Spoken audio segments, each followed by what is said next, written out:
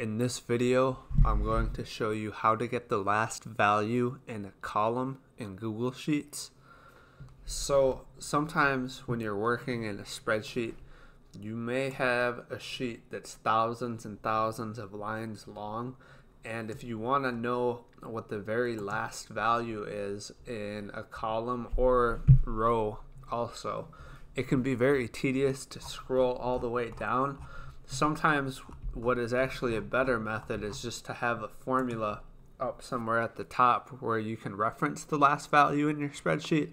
So that's basically what I'm showing you to do today. There's a couple functions that we're going to use to do this. The first is the index function. So if you're not familiar with the index function, I will just go over that briefly. I'll also go over the count A function because those are the two that we will be using for our formula. So the index function, this is the basic syntax here. There's these three arguments. The row and column argument are optional, but basically what this does is you put in a range and then you put in the row and column index from that range that you want to return. So just to show you how that works briefly, I'm just going to do this range, and then the first argument is a row. Since I only have the one column in this formula, I'm not going to use that. So what this is going to do is it's going to return what's in the very first row inside this range. So you can see in the very first row of my range, this value is there, so it returns that. 2. So second value for my range is returned. 3. The third row of this range is returned. So that's basically what index does. Again, I'm not using the column argument of this function because I don't have more than one column in here, but you can also use it for rows and columns. But that's index. The next one is count A. This just counts the data that you have in your range. So you can put multiple ranges in here. I'm only going to do it with one. So I will just input this range, and it's just going to count how much data is there. So if I delete this, you can see it drops to 6, but right now it's 7. So that's what count A does. It just counts the data, the values in a data set.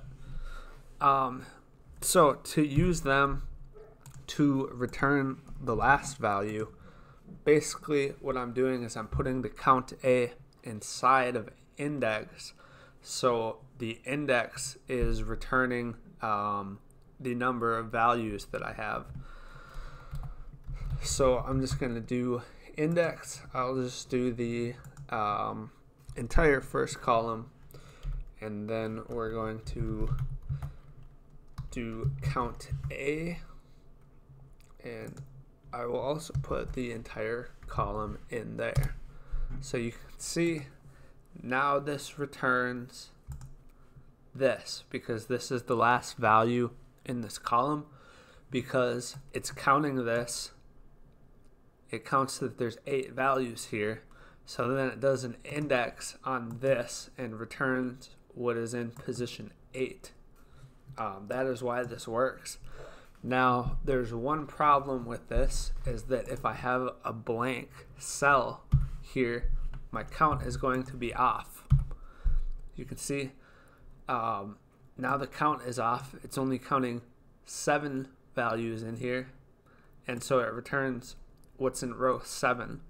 So if you have blank cells in your range that you want to return the last value for, there's actually one edit we have to make on this formula, which is using the filter function.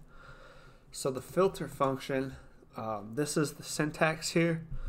What it does, how this works is you put in your range of data as the first argument, and then you put in the condition, and you have a spot to put in second conditions.